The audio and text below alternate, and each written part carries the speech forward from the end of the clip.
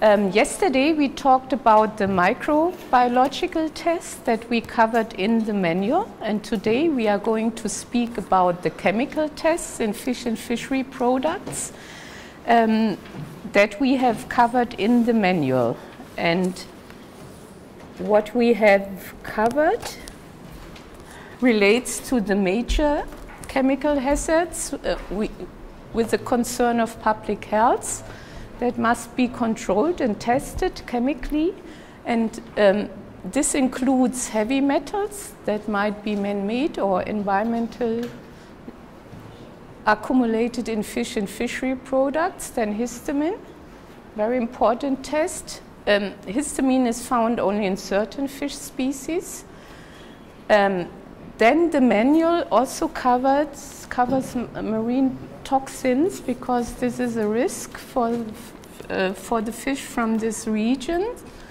And the manual also covers sulfites.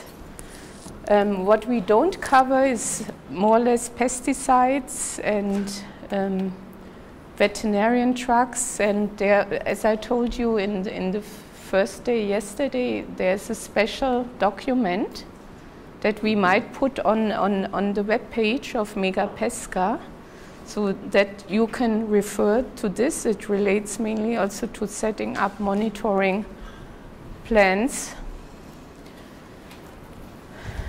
And now we are going to hear about histamines, determination of histamines in fish and fishery products, and we will go through the sampling and analysis of the EU requirements, which is the official control test method.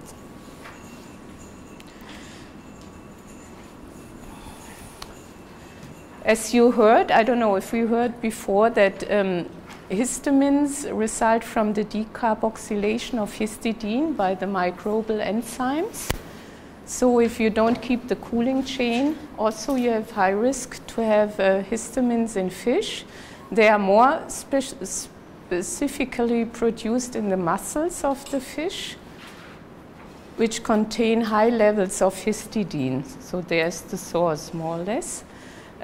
Tuna is most often implicated in histamine poisoning, followed by, to a lesser degree, by herring, sardine, or mackerel. And food histamine poisoning is not to be underestimated. It has a form of allergy-type reaction. This is why it's also covered by the regulation, because it's a health concern. And you could have disorders like headache, vomiting, diarrhea, and the symptoms occur immediately or after some hours of eating the fish. Now, this we heard already yesterday. Histamine is regulated in the regulation for the microbiological criteria of foodstuff, which is the 27.3 from 2005.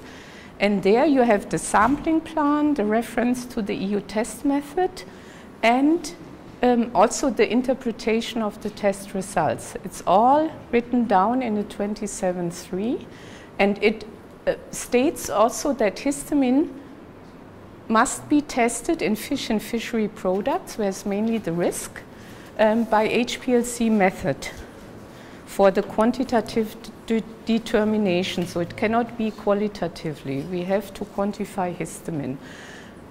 Applied is a 3-class sampling plan. We will see this. Next slide, a consignment comprising a fish species that is suspected to produce histamine should not be placed on the market at all. So we have to test before, and is tested in 9 samples, and none of the 9 samples should exceed the level, the maximum level we will see, which is 200 milligram per kilogram. It applies only to certain families of fish. You also find this in the regulation. So I have listed the fish there. It's tuna, mackerel, bonito. Especially the families are listed by the regulation.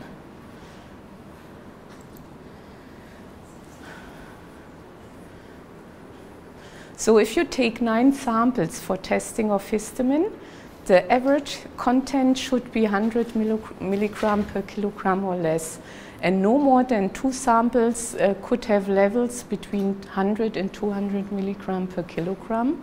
And no sample is allowed to exceed the maximum level of 200 milligram per kilogram. Then we have another limit for fish that went undergone an enzyme ripening treatment in brine. Higher levels are permitted, but not more than twice above the level, which is 400 milligram per kilogram. Recently, the sampling plan for fish sows has been changed. Maximum level for fish sows is 400 milligram per kilogram, and we have a new single sampling plan. So if in one single sample you find more than 400 milligram per kilogram, then the whole batch is deemed unsafe and cannot be placed on the market. This is why the test is quite relevant, also trade related. Okay, here we have everything. This is now the ones with the higher level I put here. And the reference method is HPLC. And if you go down to the foot mark, you will see these 2 AOC publications are referenced as the original EU reference methods. And there are no real standards. It's a publication. Also, they are not trialed, so you don't have validation data there. Some, which is, we will see, kind of disadvantage that EU has just found out. Okay, these are 2 publications that are now the EU reference methods, and they mainly deal with sample preparation. But it's, the tests are done by HPLC. We put not everything in the manual because basically what you need to do or need to have the 2 original publications. I have one here. And then from there you have to sort out your equipment needs, the reagent needs, and all the instructions and procedures, how to conduct the test. What you need is a high-speed blender, balancers, centrifuge, pipettes again, and then vortex mixer, water bars, laboratory freezer. Actually what the publication says, we have to work at very low temperatures to get the whole protein extracted. And ideally also the injection into the HPLC system should be at -20 degrees, which we don't know how this works. Only if you have a certain equipment, then you might be able to do this. You need HPL system with a UV detector and a C18 column, which the specification is given there and also by the publication. For the reagents, you need good water quality and different kind of acids, perchloric acid, acetone, okay, acetonitrile, and densyl chloride is you need for extraction, then proline, toluene, and some standard for doing the calibration curve, some standard material. The principle is histamine is extracted from fish tissue after acid precipitation of the insoluble protein. And that's the difference. You know, we really have to get all the protein out of the fish extract. And then derivatization with densyl chloride, and then we will have a run with the HPLC and UV detection. Important is also that you have you fully homogenize the material with this high-speed blender. So sample preparation, I put it in the manual. You can follow from there. You weigh 5 grams of the test material in a centrifuge tube. You cool it in crushed ice. Then you add 10 ml of perchloric acid, then 100 microliter of this diaminopropane solution and blend it for 1 minute. Then you centrifuge high speed at 4 degrees for 5 minutes, 4 degrees cold. Then pipette 100 microliter of the supernatant into a glass vial. Then you add sodium carbonate solution and then this densyl chloride solution. Enclose tile, swirl and incubate in the dark. Cool to room temperature, then you add proline solution, swirl, keep the tube dark for 15 minutes. Then you add toluene and do the same, but keep at minus 18 degrees for at least 30 minutes. I also checked the procedure from the French reference laboratory. They have the procedure online. And you can also see the procedure if you go to the Commission's website. You will see later on one publication I found, because it's all translated from here, from these research papers. And I think that the different laboratories apply it a bit differently in terms of temperature, this procedure. And then you collect all the non-frozen organic substance in a new tube and evaporate the solvent under nitrogen flow at room temperature. Redissolve in acetonitrile and swirl well. Then you filter it and inject 10 microliter in the HPLC. So you need to have all these solutions, acids in place.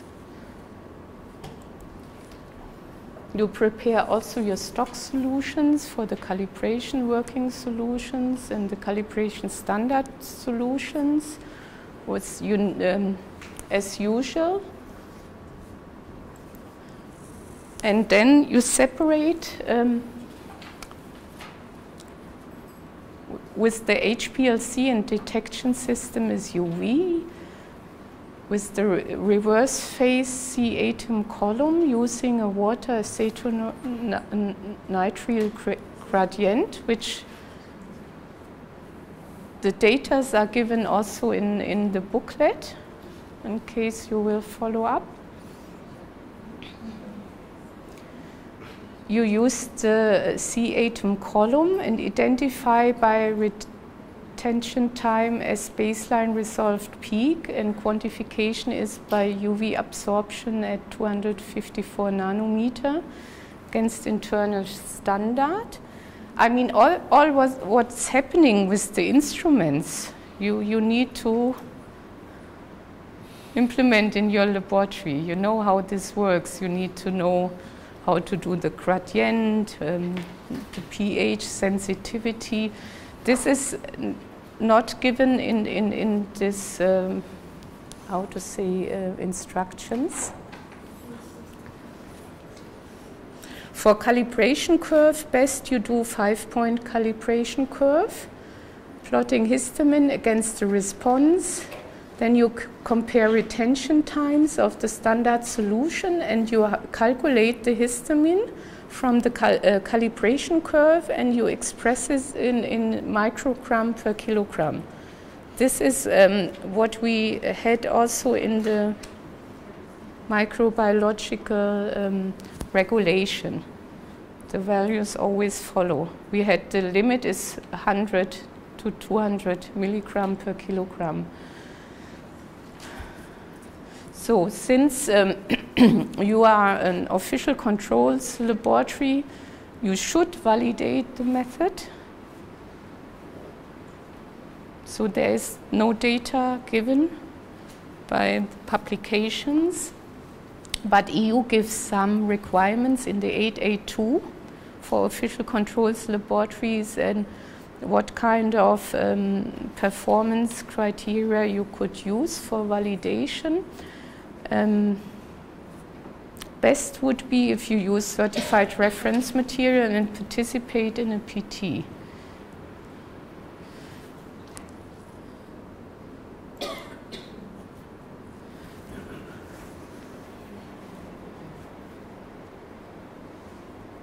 As mentioned before, if you have a finding now in 3 of the samples above 200 milligram per kilogram, you cannot put the consignment on the market for human consumption. And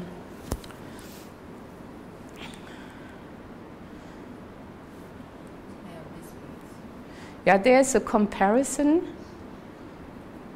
done. First of all, as you have seen, there are a lot of different kind of ways to measure histamine, and there's a lot of different systems are on the market: test kits, ELISA, chemical fluorescence procedures, HPLC, and you have various test kits because it's a relevant test.